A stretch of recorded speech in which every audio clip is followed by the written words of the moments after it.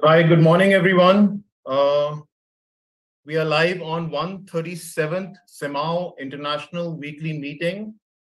We are meeting every Saturday to discuss on a common topic, which is we are facing a regular problem, we are facing doubts, and today we have a very, very important topic.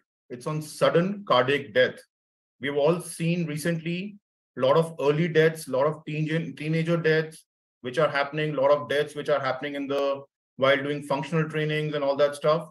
So today we have a very eminent speaker, Padmashri Dr. Mohsin Wali. Uh, we have to introduce him. We have Padmashri Dr. Wali is highly accomplished and well sought physician. He served as a full-time physician for President of India, Mr. Venkataraman, Mr. Shankar Dayal Sharma. Beside, he was also been appointed to serve as a family of President Dr. Zakir Hussain. He was born in 1953 in Uttar Pradesh in India and was selected by UPMC both as a specialist and a consultant for a medicine in Post-Grad Institute of Medical Research and Education attached to Dr. Ram Manohar Lohia Hospital in New Delhi. He's the only clinician in India formally trained. He is also been instrumental in launching the medicine in India, geriatric medicine in India through Faculty of Geriatric Medicine and Arbor University of Michigan, USA. He's the only trained doctor in water treatment and dialysis at Germany at thought of unitary efforts of quality of dialysis in India to improve the remarkable standards. He has contributed his achievements by the sizable number of books, chapters, and journals. I would like to invite him for a very important topic. Over to you, Dr. Wali. Thank you, Saurabh, for your kind words. I congratulate you for continuing the legacy of our friend, our mentor, and a God-gifted human being, Dr. K.K. Agarwal, and our salutations to him. And congratulations for bringing ahead his mission through Heart Care Foundation of India and CMAAO's 137th event today as we have. And I would respectfully say my good wishes and my salutations and good morning to you and your all present, like Dr. Wasit Qazi, Dr. Chongwoi, and Dr. Hussain, Dr. Monica joining from US.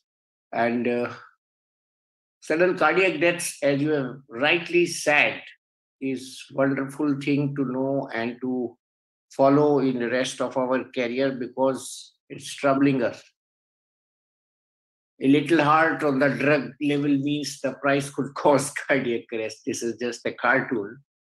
But cardiac arrest is happening more frequently than we have seen in the past. And the reasons could be any. The reasons could be more awareness or post-COVID scenario could be any. And just as we know, sudden cardiac death, because we see that cardiac rhythm irregularities, they become very prominent during this. And I hope I'm audible beyond the voice of the presentation. So the rhythm of the heart becomes erratic, the beating of the heart becomes erratic, and muscle contractions of the heart become erratic, which we know arrhythmias develop, and we know many arrhythmias which can be precursor to sudden cardiac death. As we all know, this is not synonymous with acute heart attack. So we have to just differentiate in terms of time. Sudden cardiac death does not give us time, while acute heart attack gives us time, and we can manage the patient, revascularize the patient. So it happens without warning, without the person's feeling any signs that something is about to happen, but it just happens. So when it just happens, it's a test of our skills, the test of skills present around. So Sudden cardiac death is an unexpected death due to cardiac causes that occurs in a short time period, generally within 1 hour of the symptom onsets. Normally, we say it gives us roughly 10 minutes or less in a person who is known or unknown having cardiac disease. Then patient at risk for sudden cardiac death may have prodromes of chest pain, which they ignore, fatigue, palpitations, and other non-specific complaints. 2/3 of the cardiac arrests occur and they are clinically manifested as a first clinically manifested event in the clinical setting of a known disease in the absence of strong risk factors. And 25% of the victims have high risk markers, arrhythmogenic or hemodynamic, which can be both, and general patterns of heightened risk during the morning hours on Mondays and during the winter months, as we see all over the world now, they have been described. So if you see the chronology, as I have said, it could be chest pain, palpitations, dyspnea, fatigability leading to arrhythmia, hypotension, chest pain, again dyspnea and lightheadedness, loss of effective circulation of the blood and loss of consciousness. There could be biological death after the cardiac arrest, or we can resuscitate and manage. So it's not a random event. Most victims do have pre-existing heart disease or other health problems. And I have a family in which 4 people have got obstructive cardiomyopathy, and one young boy came to me 3 days back and he had arrhythmia and sinus pauses. So as many as 75% of the people who die of sudden cardiac arrest show signs of a previous heart attack or cardiac event. 80% have signs of coronary artery disease. So approximately 92% of those who experience sudden cardiac arrest because of lack of medical facilities available don't survive, unfortunately. So we have to work hard in this direction. And it kills more than 1,000 people a day or more, or 1 person every 90 seconds. We have lost many prominent people in India and outside India. This was our very important actor Siddhant, then our anchor Rohit, then another Siddharth Shukla. And this is a video I could get. A Lebanese singer, Majida Al-Rumi, fainted during the Jarash Festival performance, and she was just spotted getting unbalanced, and she ultimately fell down, and she had this event of sudden cardiac arrest. So all these events, these things are happening while people are performing on the stage in India, and many places beyond that they were performing, and they were captured on the TV. Our Kalam Sahab also had similar kind of thing. And when I came to Delhi, I was very junior doctor.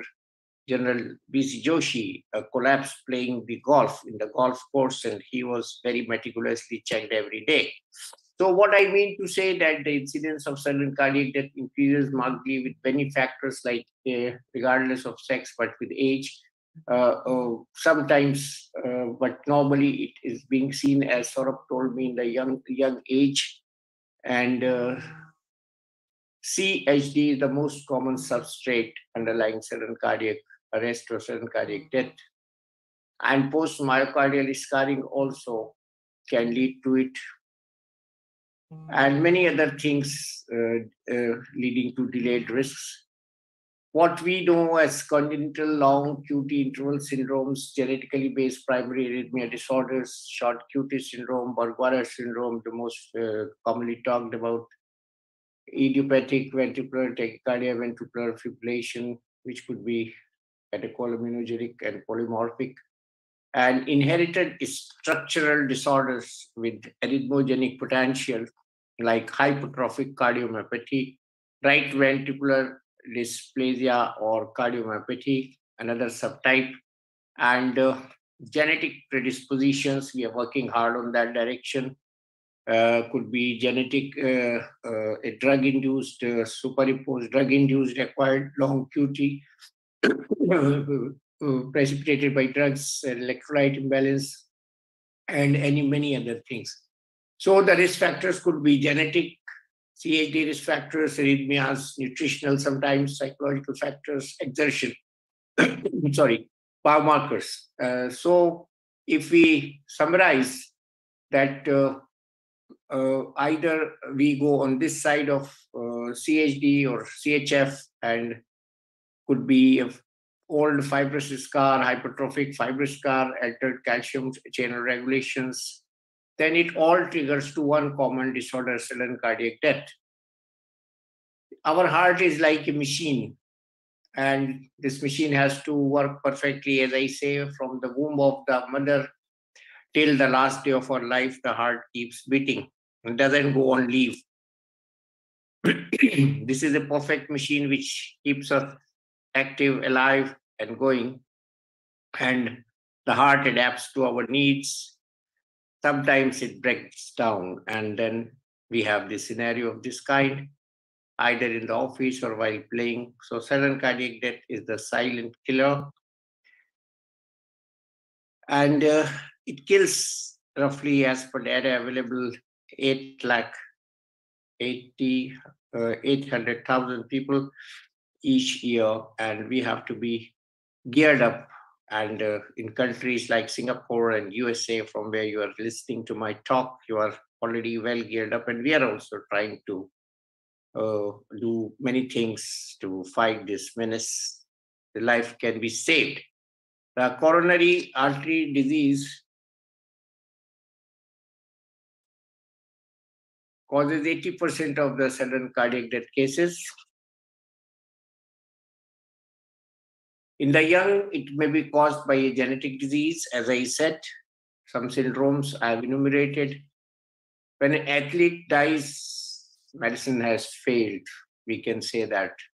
Public awareness, therefore, is of utmost importance, and especially after COVID, how much exercise to do. That has to be learned by people, especially youngsters, the executives of companies, and so on. And we have to really advise people how to go about exercise and preventive measures, because to some extent, I would say it is preventable, and the prevention starts much early, like quitting smoking, having healthy diet, avoiding junk food. So these are the various cartoons I have made just for the people who are not medical also, because I keep telling my patients also. And therefore, prevention of sudden cardiac death requires a global approach. Though we only talk about SCD when an elite athlete dies, but in day-to-day practice, we have to be geared up. So more research is being done on the preventive side, and we are successfully approaching to various measures, and we have developed modalities to save lives, and it's all about first 10 minutes. So while I'm talking, I'll just say to impress people that many people have died during this talk. Some of them may be youngsters. So in the events category, when we chart it in general population, in high-risk groups, prior coronary event groups, ejection fraction, that's the heart failure with low ejection fraction, cardiac arrest survivors, arrhythmia risk markers, post-myocardial infarction, the incidence rises.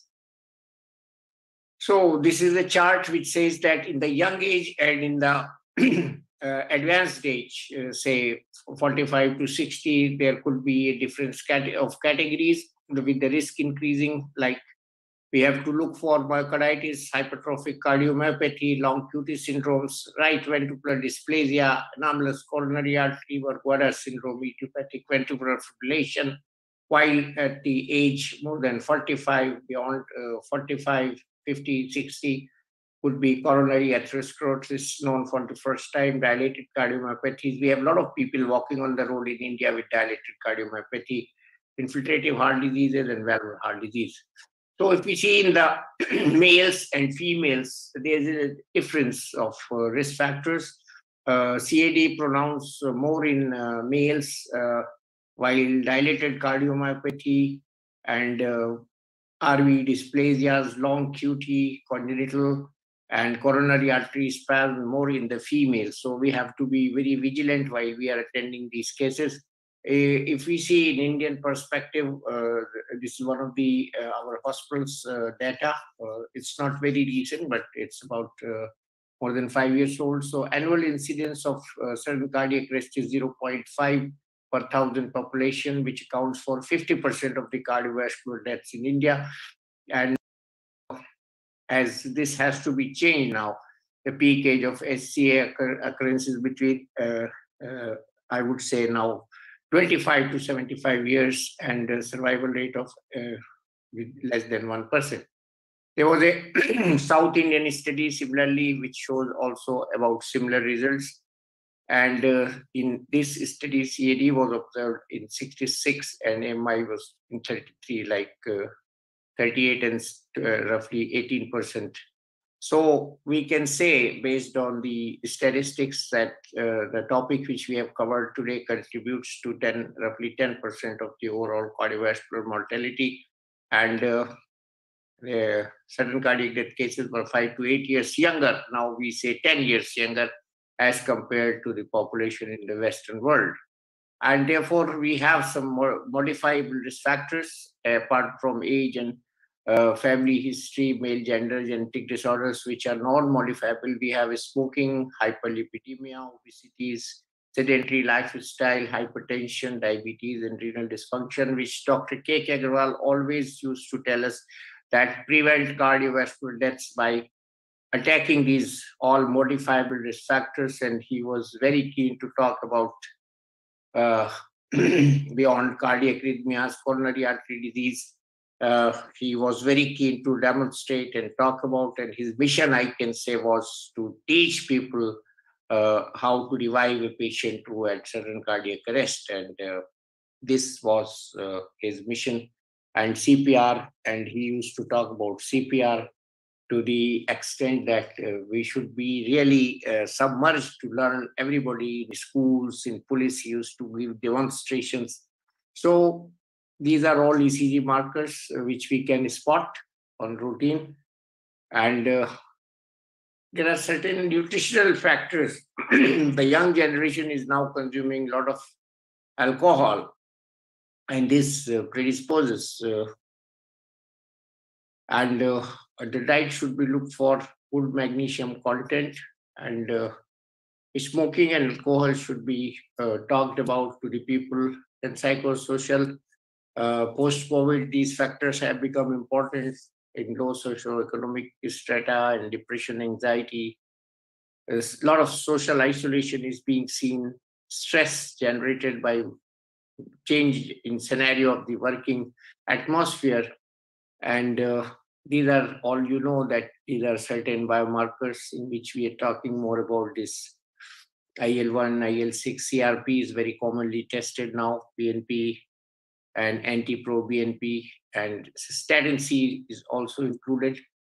So this is a wonderful place to save life if you can wheel the patient on time in the cath lab. So we can do a little bit of maneuvering and immediately implantation of pacemaker, attend the malignant arrhythmias, and this in big cities is always available, provided we move the patient on the right time.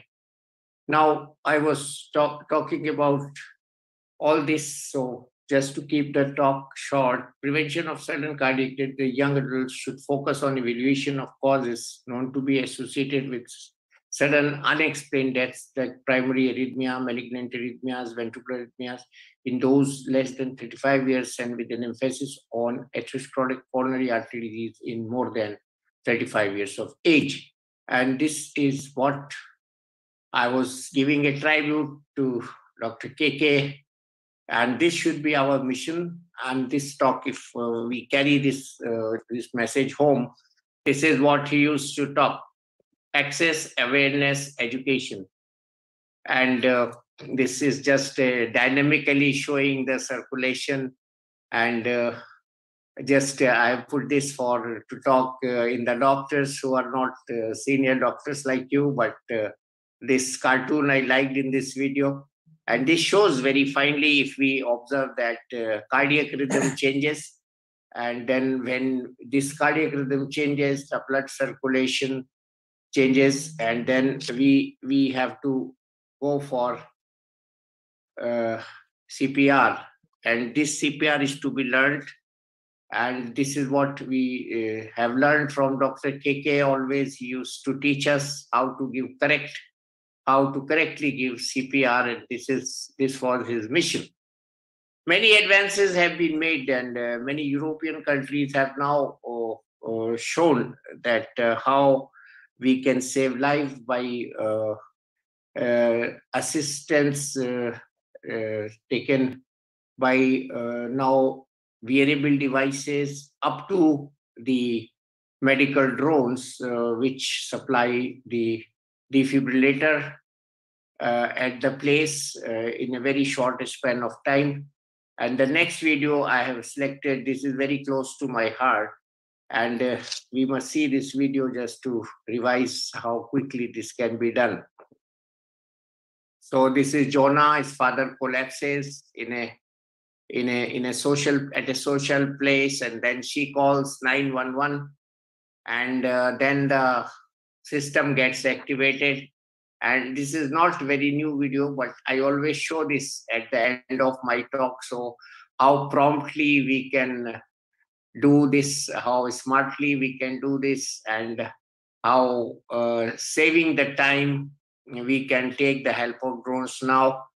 And we are saying now that we should keep all these defibrillators, portable defibrillators, at the places of public interest. So the drone arrives with a defib, and now she moves and she gets connected to the central station, and they demo it, and they can monitor from the remote station, and life is being saved. And this is how we can teach this to a common person. And this is the future of saving lives of sudden cardiac death.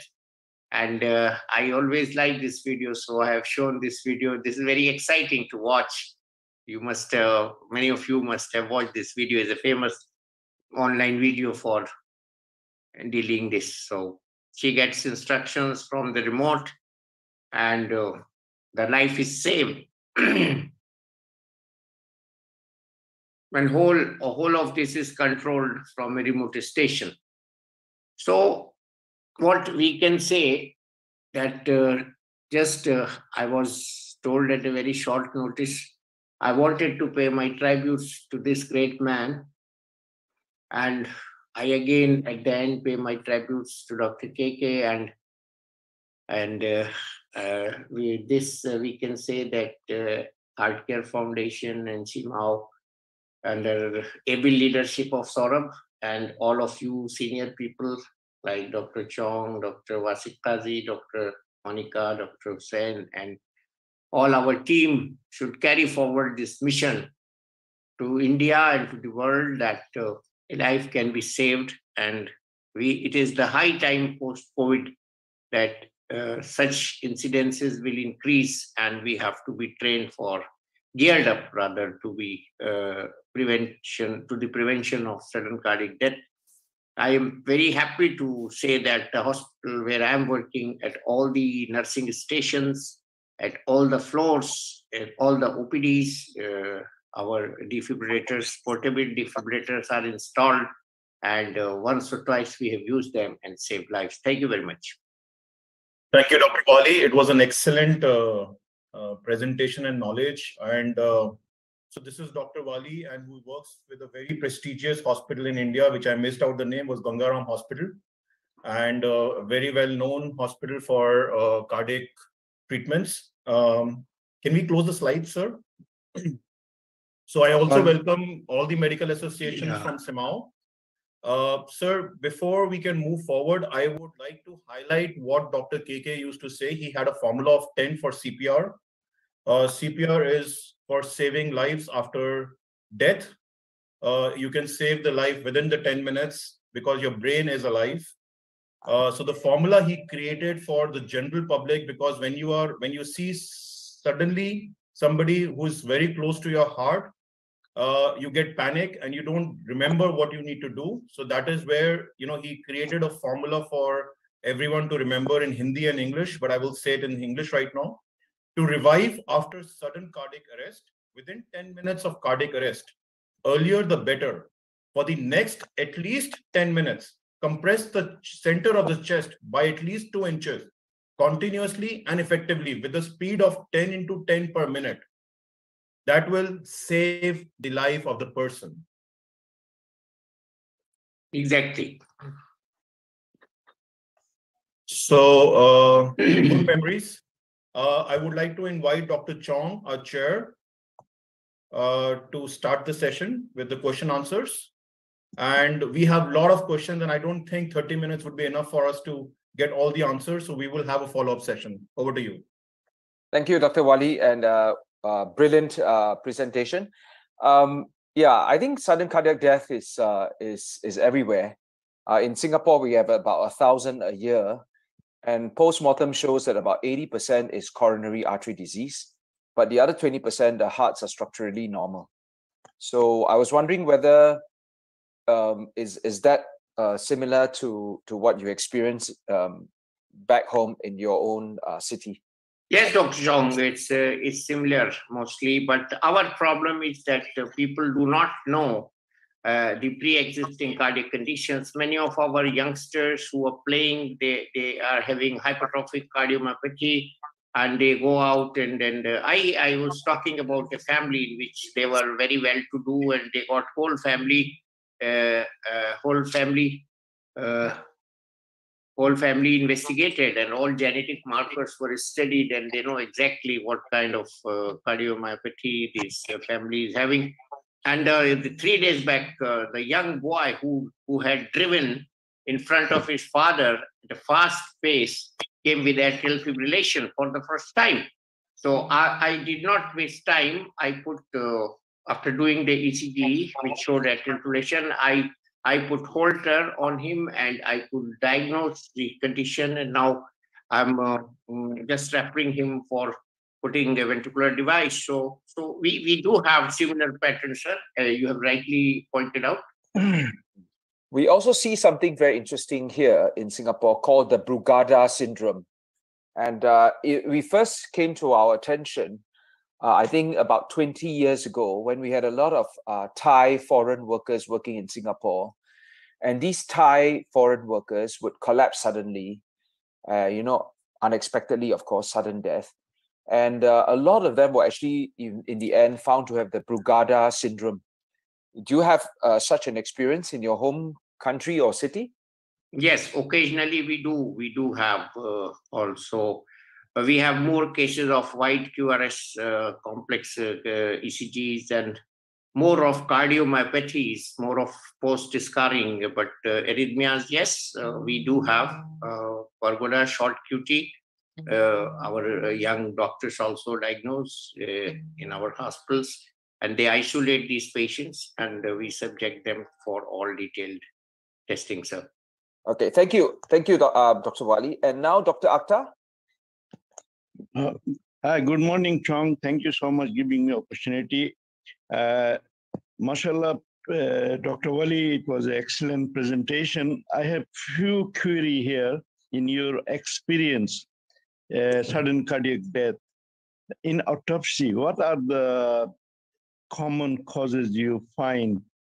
Because it's non-specific, but I'm sure in your long experience, what are the common finding you have? The other small thing is, you mentioned your presentation Monday mostly happen in the morning. Can you elaborate a little bit on that to clarity? Thank you. Monday is adrenergic status. Monday blues, and that precipitates more rhythm disorders. That's how we have found in that South Indian study. And this was coincidental. And as you were mentioning about autopsies, in India, we don't have much autopsies. That's unfortunate part of the story. But we should have more autopsies to know exactly what are the anatomical variations, if any. in the sudden deaths. And recently it has provoked in India that many people, many important people, young executives, people working as CEOs in corporate, they have suddenly died. And this young anchor which I had shown, he was very regular for gymming. And he was a fit person in one of the most commonly seen channel in India, Aaj Tak, and then he suddenly dies. So this all has provoked us that we should go for more for autopsies post sudden cardiac deaths, and we should isolate the causes in the different groups of populations. But large number it still would come out if we do autopsies, the low ejection fraction, heart failures, and post myocardial scarring. You would be surprised to know that in India, due to lack of resources, people with triple vessel block and triple vessel disease with previous myocardial scarring, they keep walking on the roads and they do somehow develop collaterals and they live for more than 2 decades. I have many poor patients who are less resourceful and they develop good collaterals, but they can have a sudden cardiac event if there is a myocardial scarring present. So this all would be very, very importantly dealt with post-autopsies. And we should rather, I would say that our organization should send a message to our authorities that we should make the autopsies compulsory in cases who die unexpectedly due to sudden cardiac deaths. Dr. Jamka, you have a question? Yeah. Nice lecture, Dr. Wali. What are the incidences of sudden cardiac arrest in maybe ventricular tachycardia and other arrhythmias? Many times these arrhythmias are missed, and many times people don't get immediate attention and reach on time to the hospital. And by the time they reach hospital, they are declared dead. But in good places, in where there are alert physicians, they do offer CPR and save many lives. So, as I said, 1 in 1,000 roughly would be the statistics now post-COVID, which is slightly higher than what we used to have. That's all. I have information with me, but I always encourage people to be cautious. And one modalities which we have probably not promoted much during these days of coronary angiography, that Holter monitoring. I also talk more about Holter monitoring to my colleagues, to the patients, explain them, and to get it repeated all time when it is due next time. So we can isolate many cases of long pauses, abnormal arrhythmias, and ventricular arrhythmias. And we do get such information after doing careful Holter examinations. And after COVID, do you think there is increased incidence of cardiac arrest? Certainly, yes. Certainly, yes, sir. Thrombotic phenomena. Yes, because we are seeing prothrombotic, post-thrombotic both. And we, in fact, first case when COVID started, I remember, sir, unbelievably, I would say that the young lady came with a gangrene and lot of abnormal markers and heart was normal. And probably that was the case who had thrombotic episode after COVID. And simply we are managing these cases. I have a lot of cases whom I treated during COVID, so we monitor them regularly by seeing the CRP. This is the common test I am advising, and I find many abnormalities and then I subject them to detailed testing. Roughly after COVID, how many patients of sudden cardiac arrest you have seen they had suffered from COVID? Sir, we have documented many youngsters and performers. You must have seen in the news also. The incidence definitely, as you asked in the first part of question, has gone up. Same, we have seen diabetes has gone up. CAD diagnosis is more. But the underlying causes which these youngsters have, they have cardiomyopathy, and this there is a change in this lifestyle. A lot of people are opting for gym. So we have started telling them that don't do ungraded, unsupervised exercise because of this reason. And they are now listening to us, and they are not running, and they are not unmonitored, not doing unmonitored exercises. So this is how we are trying to educate our population. Thank you, Dr. Wali. Dr. Wali, what are your thoughts on this sudden death that we see in athletes, as in a recent incident in America? I think Monica would know this. NFL footballer was hit in the chest and he just collapsed. Sort of blunt trauma to the myocardium. What are your thoughts on that? Thank you. Cardiac concussion. Yeah. Yes, this footballer, I would say, was not 100% true, but this is a very important phenomenon, as you rightly pointed out. Without this talk would be incomplete. This cardiac concussion is a sudden hit to the chest and sufficient enough to provoke the cardiac arrhythmia. The hit should be such that it should traverse through the chest wall, traverse through the outside of the heart and hit the myocardium and provoking a traumatic arrhythmia. I can say, just to explain myself, it's just like a trauma to the heart. And it has also been seen in past in many cases. And this footballer's incidents made it more prominent. So we strained our hearts and we revised how it happens, and various mechanisms were understood. So basically, yes, it is one of the very, very important cause of sudden cardiac death. And my professor, I would remember that this was taught. He used to teach us from the cardiac textbook, Paul Wood's textbook of cardiology. And Professor Ram Singh, I recall when I was a third-year medical student, and he used to mention this, that what is athlete's heart? Athlete's heart, now we know in detail what's athlete's heart.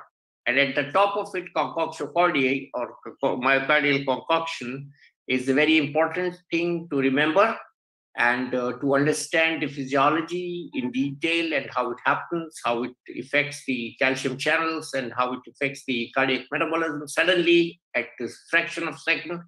And this is very important to remember and to talk about. Sorry, I missed this part, and I will definitely incorporate this in my next presentation. Thank you very much, sir. I'm indeed grateful. Yes, commotio cordis, that's right. Commotio cordis, and I remember yes. reading that the hit, it occurs at a certain part of the cardiac cycle, actually I think just before the T wave or the ST area or something like that. Sir. Yeah. Yes, sir. And it is very unfortunate that it hits at exactly at that part of the cardiac cycle and ECG. And this is a superimposition of doom. Sir, just one question. In this case, when the ball or something hits your heart, I know in electric shock, the CPR works almost 100%. Does CPR works on this also like 100%, because your heart was perfectly fine?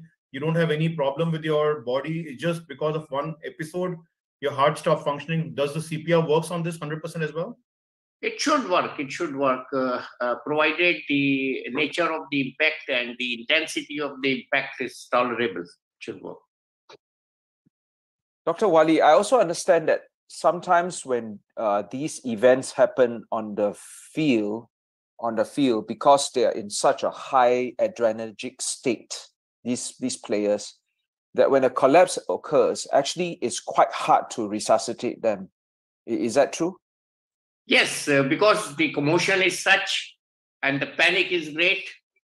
So, like we had many events in performers. One young man was performing at Ramlila, one other young man was singing, one other young man was performing the role of goddess Savitri, and they just collapsed. And this earlier part of their death was thought to be part of their presentation at the stage. And this was very misleading. And this has happened in more than 3 cases. And people thought this part, when the person collapses, is part of his performance. And they did not pay attention. Unlike the singer which I had shown, she collapses and somebody holds her and takes her. In other case, when our singer was singing, the stadium was jam-packed and people thought he's suffocating, he's having air hunger and he is not getting enough oxygen. So people tried to move him in a manner as if he was not a patient, he was made to walk. So all this we are learning day by day, sir. And this, your questions are very eye-opener for all of us who are involved in the assessment and treatment of these sudden cardiac deaths, sir. Thank you. Yes. And that's how it delays.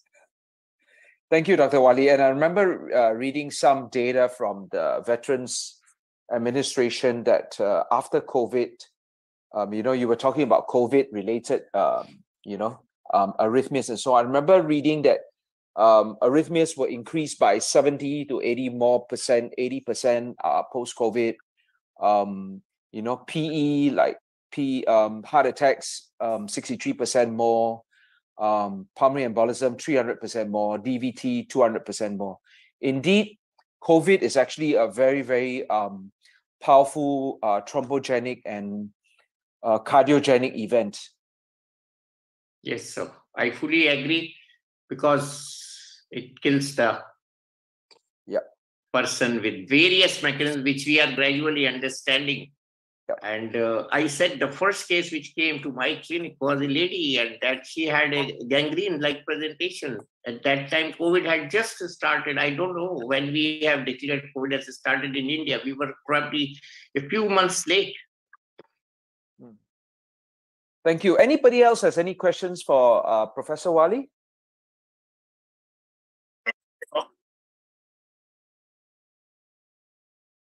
I have a question. Please go ahead. Thank you, Dr. Wali. That was a fantastic presentation. And I think that even not just for medical professionals receiving your talk, but even as people in our community, it has implications that are far-reaching than just being in medicine. I think it's much more social implications. And I think this Bills, the football team example and the drone example you gave are beautiful, highlighting the role of bystanders, the role of available of AED recognition and training of people to understand when these events are happening. Public awareness, I think our work is never done. I think whenever we see a patient who is at risk, and just even spending a few seconds to assess their knowledge and to address knowledge gaps associated with quick resuscitation, I think is phenomenal. You had a great presentation that highlighted all of those concepts. And thank you very, very much for knowing Dr. K.K. Agarwal and sharing his vision. Thank you. Monica, we have a QRT in police. I have been seeing the vans written quick reaction team by police. We should have a QRTs for quick resuscitation teams in medicine. And with that, I thank you very much for appreciation. It was just at a short notice that I could gather all this. In fact, as you rightly said, we have to learn the value of time and differentiate between a heart attack and SCDs, in which people hardly differentiate, and they think in India we have a peculiar thing that when somebody dies, we think it's Almighty's decision, forgetting that we could have done something more positive. And that's where I have worked in Mayo Clinic, I have worked in Michigan University and I have seen how alert their paramedics are. And I would quote, when you have provoked me to quote, I was in London in one of the hotels where I took former Prime Minister Mr. V.P. Singh for treatment, and I saw in the morning an ambulance in the hotel. Inside the hotel, normally cars are not allowed. So I asked the paramedic who was running with a stretcher upstairs, so since I could have an access, so I just walked with him, and he says, one of your musicians, Ravi Shankar, is having hypertension, 170, 100 blood pressure, and we are rushing him to the hospital. And this taught me a big lesson. How important to them was high blood pressure and how ignorant we are seeing high blood pressure. Our people are walking in OPD with 240, 120 blood pressure and saying, I'm fine. This is the difference. This is where we have to bridge the gap. People leaving medicines on the pretext that medicines are finished. People ignoring their blood pressure, which is one of the very, very important cause of operating underlying. And this is what you talked about. Public awareness is utmost important in educating people who are negligent about their health. Their children eating junk food in front of their eyes. They are seeing, now we have a trend in India, you may be aware that we are sleeping and our children are ordering at 2 a.m. or 3 a.m. in the night, and in the morning we see the empty boxes of pizza and some other junk food in the morning, and we just come to know that the children have consumed the junk food in the night. So this trend we have to really change, and this is probably, we have to learn how wiser people are becoming in USA and other countries, and we are learning their habits, and probably for the worst. Thank you so very much, Dr. Monica. Many of the food is the junk food now. Yes. At least in India, you know, I see my nephew's menu, which has been designed by the school, a reputed school in India. It has pizzas, it has pastas, it has everything. And I said, when you learn from the school, then, you know, nobody can stop you eating the junk food, because you get into a habit of doing that. In fact, we should, Dr. Agrawal, you are right. We should teach the students how a scooter was invented, why scooter was invented.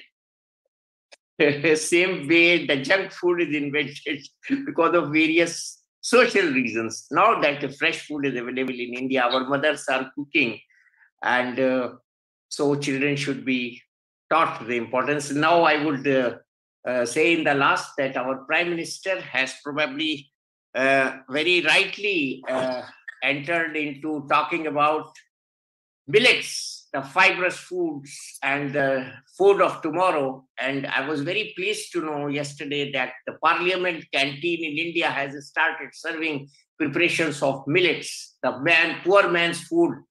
A long back when Mr. George Fernandes was alive, I used to treat him, and he would have ragi ka halwa in the morning and ragi roti. And I was not aware at that time. I was also very young, and I was learning things, how the things happen in large cities, big cities like in Delhi.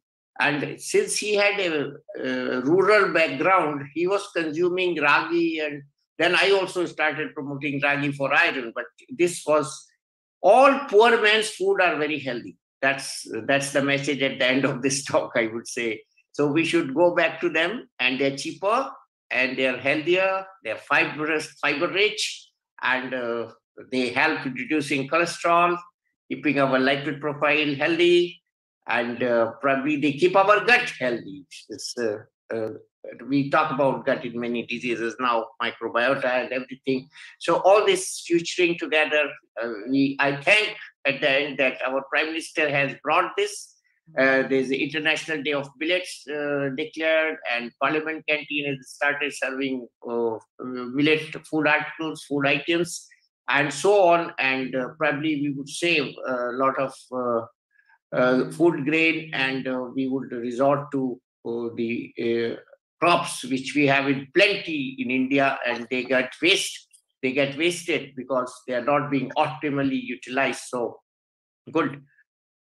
Okay, sir, and I have a few questions which I have come on the social media before we can end this session. And you rightly said, sir, millet as a brand has certainly come up because there's a word millet, but nobody knows that millet was an old man food, poor man food.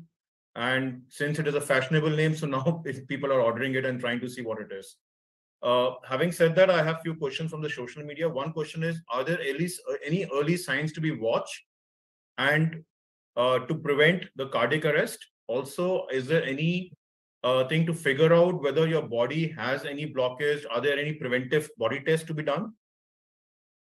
I always tell people to watch for unexplained rise in heartbeat, that is unexplained tachycardia, unexplained breathlessness, unexplained headache pointing towards hypertension. something which you are not very much used to have. If you have these symptoms, don't ignore them. Go to a doctor, go to a good doctor, have at least an ECG, get, if needed, get a Holter examination, get your blood pressure checked. These are probably early warnings, which we ignore, most of us. And I would say that the doctors, I would say here, I have become a little emotional now.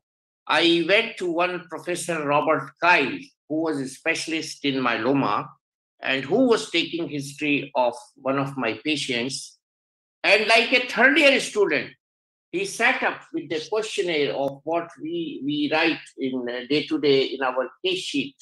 And I'm sure this happens all over with the good doctors, that they do not miss important parts of the history taking.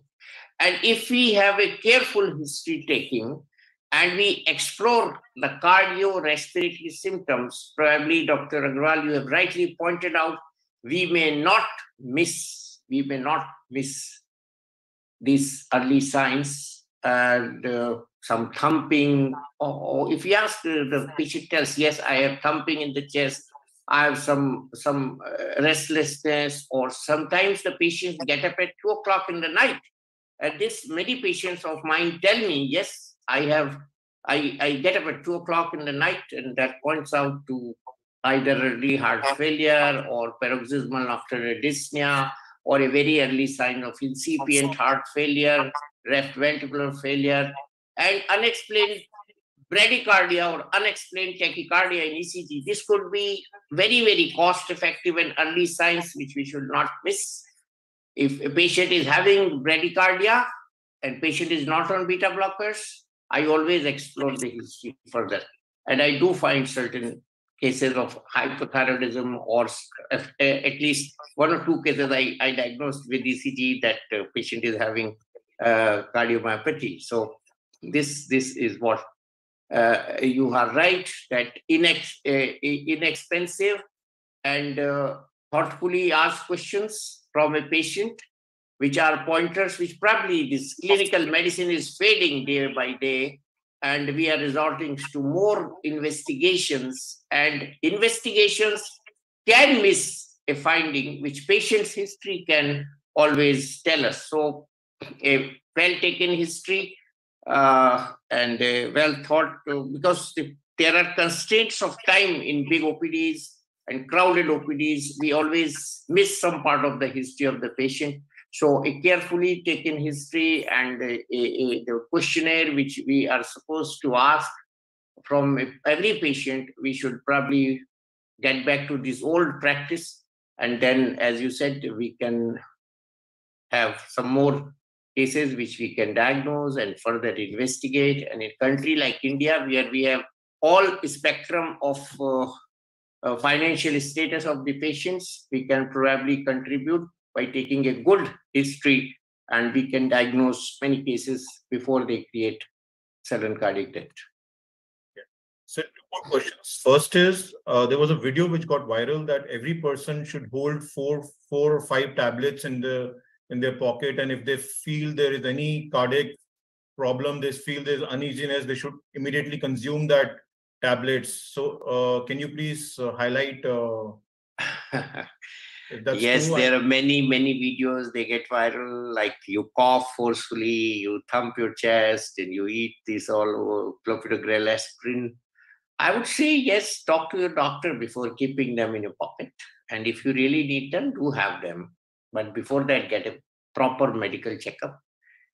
You see, this important thing could be sometimes life-saving also, till you reach to the hospital. But I don't think if you have any contraindications to these pills like aspirin, clopidogrel, and taken in right dose, they could be harmful unless you have a bleeding ulcer or some bleeding diathesis or something contraindicated. Yes. Most importantly, I keep giving more importance to the blood pressure. You see, people are ignoring blood pressure a lot these days, especially in India where the weather changes. By the time our body gets used to cold, summer comes. And by the time we get used to summers, winter comes. And many patients need recalibration of doses of hypertension, and many people end up in the hospital with a stroke.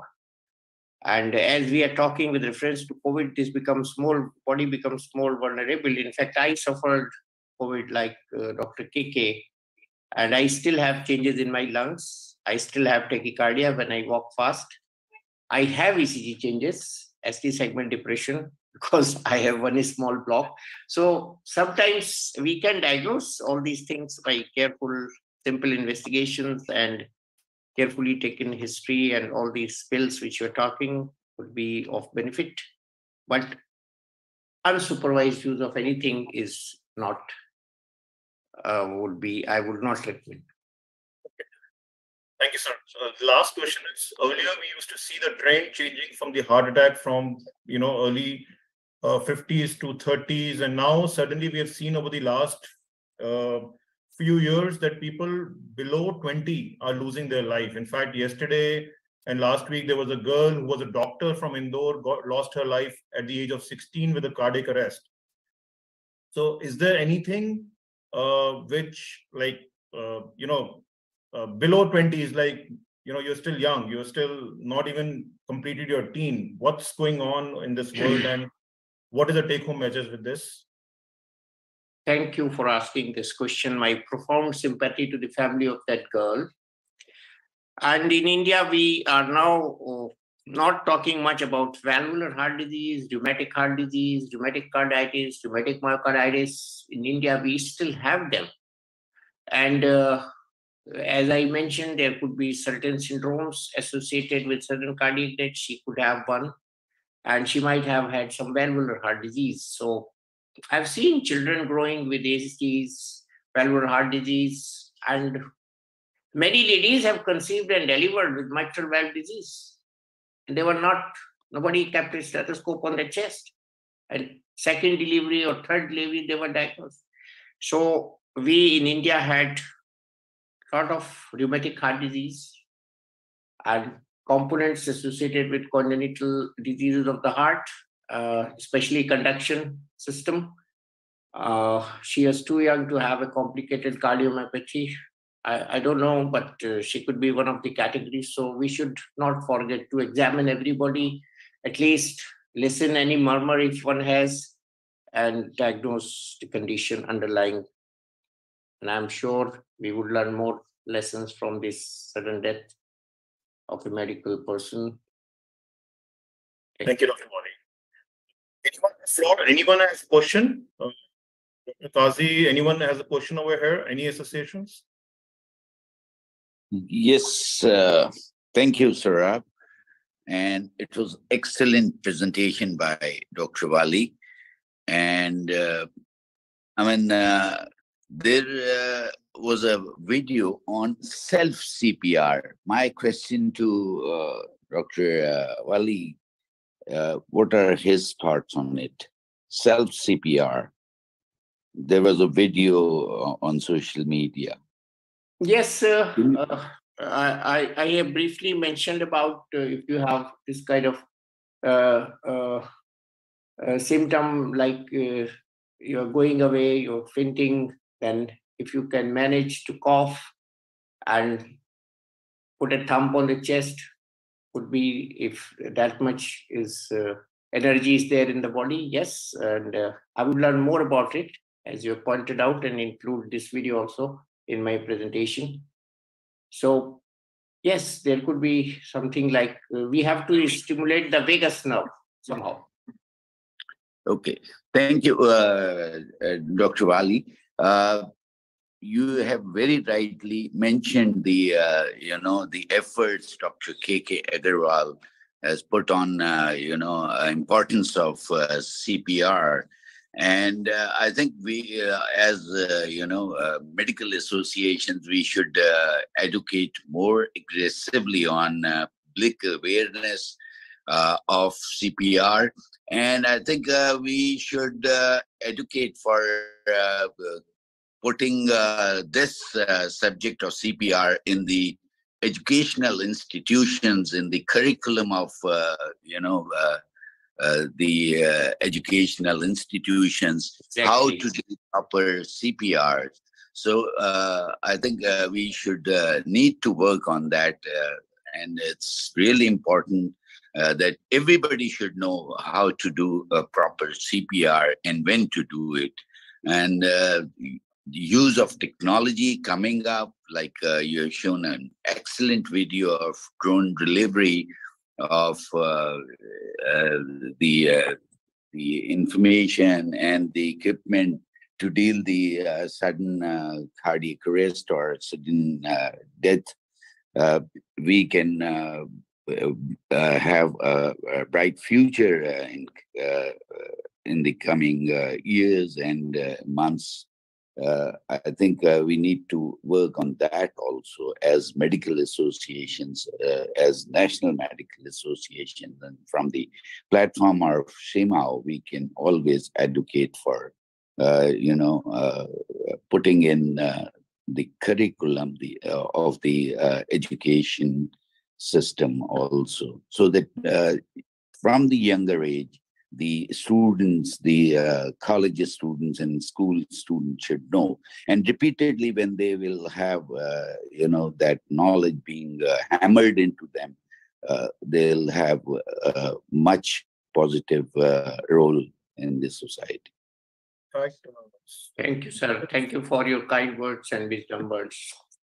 In fact, sir, I think what Dr. KK also did, I want to highlight that he trained the police officers, the traffic police, courts. Yes, all. So these are the people who can reach your house very fast. And we were in a words of training the delivery boys, because, in this stage where ambulance reaches more than 30 minutes or half an hour, 1 hour, the food gets delivered in 10 minutes. So we were, our focus was to train all those people who can be around your bystanders, can give you training, can save your life by CPR, train them. And CPR is something which you don't need to be a doctor. Any bystander can do a CPR and handing over to the doctor. So that initial 10 minutes are very important. Over to you, sir. Saurabh, I have to apologize for not mentioning anything about obesity in young. All these delivery boys are making our children obese. Just I remember it. So proper food. Yes, I talked about junk food. We talked about junk food. So obesity is another risk factors, and history of snoring, as you were asking me, could be the early sign of one of the early signs of having cardiac arrhythmias. And most of our youngsters do have snoring. So while taking history, we should also take history of snoring and any abnormal beating that's ectopic. So patient can tell sometimes if we ask those. So early signs, I would add two things, history of snoring and history of having abnormal beating or thump in the chest, unaware, which the patient is unaware of. Thank you. Thank you. Thank you so much. Thank you. I learned many things through this talk. So I thank all the people who have tried to ask questions so that I stretch my mind and learn something and get provoked for learning further. Thank you very much. I'm still a student, so if I have made any mistakes in my presentation, please ignore them. Thank you very much. Thank you, Professor Wali. And if there are no more questions for our speaker, I'd like to thank our speaker for a wonderful presentation and his humility and his humor.